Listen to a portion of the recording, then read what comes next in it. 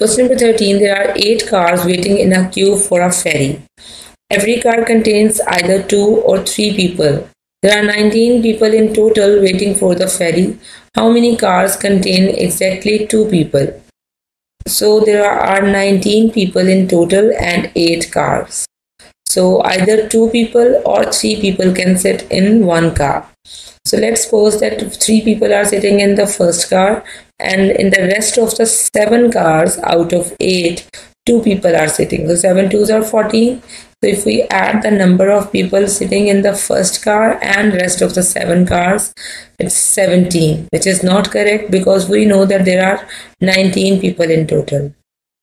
So let's say that 3 people are sitting in the first 2 cars. The total is 6, and in rest of the 6 cars out of 8, 2 people are sitting. So 6 2s are 12. Now let's add 6 and 12. The total is equal to 18, which is also not right because there should be 19 people in total.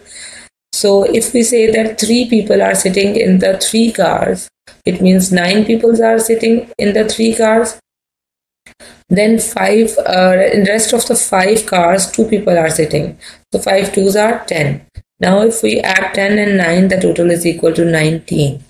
So we can say that in 5 cars, 2 people are sitting. So option D is the correct option here. Question number 14. The metro line has 6 stations A, B, C, D, E and F. The train stops at every station.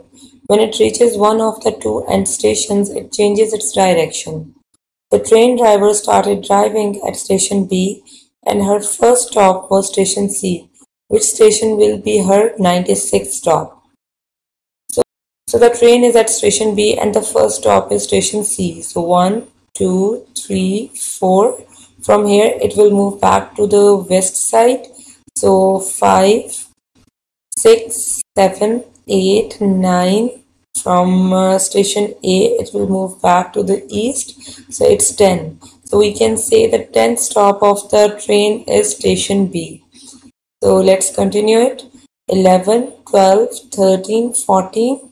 And it will move back. It will be 15, 16, 17, 18, 19. And the 20th stop of the train is again station B. So we can say that the 10th, 20th, 30th, 40th, 50th, 60th, 70th, 80th and 90th stop of the train is at station B. So we will continue the pattern from here. It's 91, 92, 93, 94. From here it will move back to west. So 95 and then 96. So the 96th stop of the train is at station D. So option D is the correct option here. Question number 15. Hattis wants to paint the circles in the picture. She wants to paint any 2 circles connected with a line different colors. What is the smallest number of colors she needs?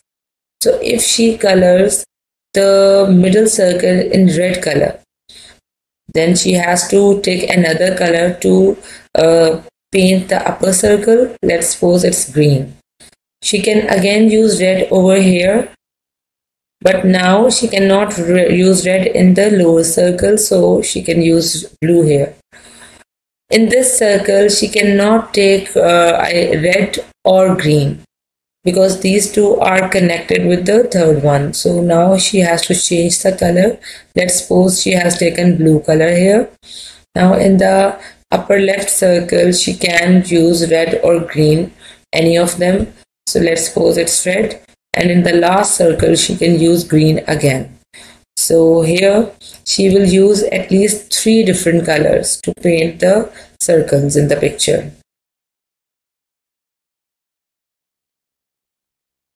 Question number 16. Sam walks through the 2-story maze from the entrance to the exit, passing 3 wall stickers. In what order will she see them? So she will enter the room from here and go straight. In the next room she will move upstairs and open this door. Here she will find her first sticker of frog. In option A and E, the first sticker is a frog, so one of these options is our answer. From here she will go downstairs and take a left. She will enter in this room, open the door and come here. From here she will take a left again and she will find a sticker of hippopotamus. So if we look at our option A, it is the correct option because first she found the sticker of frog, then the second sticker was of hippo, and at last she will find the sticker of shark. So option A is the correct option here. Question number 17. 6 beavers and 2 kangaroos are standing in a line. Amongst any 3 consecutively numbered animals, exactly one is a kangaroo. Which numbered animals is a kangaroo? So here if we look at all our options, there is no option of 6, 7 and 8. So it means that we are going to consider our first 5 numbers. So it is given in the question that amongst any 3 consecutively numbered animals, one is kangaroo. So let's say that first 2 are beavers and the first kangaroo is at 3rd position, and after that next 2 can be beavers and the second kangaroo can be at 6th position. So here option C is the correct option. The first kangaroo is at 3rd position. Question number 18. Rebecca folds a square piece of paper twice, then she cuts off one corner. Next, she unfolds the paper. What does the paper look like once unfolded? So we can see that she has cut the paper from the corner, but when we will unfold the paper, this triangle will come in the center of the unfolded paper. So option C, D and E are not possible because in these 3 options the paper is cut from the sides. So here option A is also not correct because when we cut it corner wise, it will make a triangle. So option B is the correct representation. Question number 19. Hermione, Harry, Ron always walk into the common room one at a time. Hermione is never first, Harry is never second, and Ron is never third. In how many different orders can they walk in? So let's arrange the data first. Hermione is always at 2nd position or 3rd. Harry can be at 1st or 3rd position, and Ron is always at 1st or 2nd position. So let's suppose that in the first sequence Harry is 1st, Ron is 2nd and Hermione is 3rd. There can be another sequence in which Ron is 1st, Hermione is 2nd and Harry is 3rd. So there are 2 possible different orders. So option B is the correct option here. Question number 20. There are 5 clocks on the wall. It is known that one clock is an hour fast, one clock is an hour slow, one clock shows the correct time and 2 clocks have stopped. Which clock shows the correct time? To solve this question, we are going to use the given information in the question that one clock works 1 hour fast and one clock is an hour slow. So we are going to consider the before and after times of the clocks. So here in option A, 6 is shown on the clock. So before and after time of 6 is 5 and 7. We cannot see any clock that is showing 5 o'clock. So option A is not the correct option. In option B, the time is 2 o'clock. Before and after time will be 1 and 3. 3 is shown in option D, but there is no clock that is showing 1 o'clock, so no. Here in option C, the time is 4 o'clock, before and after time is 3 and 5, which is also not right. Here in option D, the time is 3 o'clock, before and after time is 2 and 4, which can be seen in option B and C, because the clock at option B is showing 2 o'clock and the clock at option C is showing 4 o'clock.